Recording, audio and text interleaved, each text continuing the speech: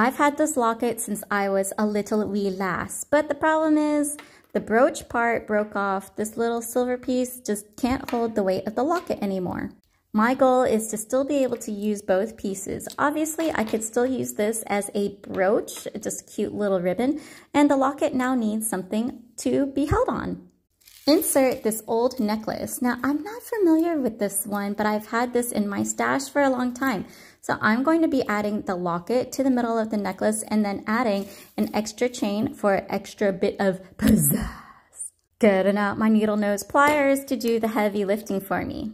I do love vintage pieces like this. I just can't bear to throw them away, especially since I've had them for so long.